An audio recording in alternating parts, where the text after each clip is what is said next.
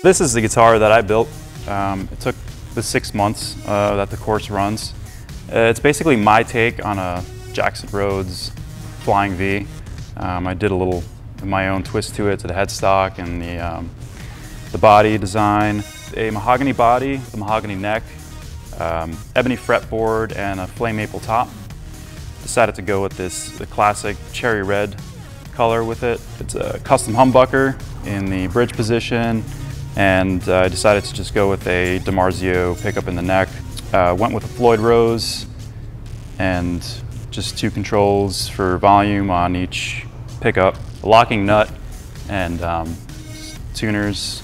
And these inlays, I pretty much just wanted to challenge myself and got these ordered offline and painstakingly put them in myself.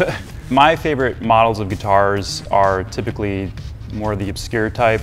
You can tell that this guitar that I built was a little out there. It's, you know, built for speed, and I guess some could say for metal playing. Just the fact that I came from not really having a background in woodworking and being able to carve the wood, sand it, finish it all on my own. Obviously with help from staff, but most of the labor was done by me. It's definitely, makes you proud to know that you're capable of doing something like this.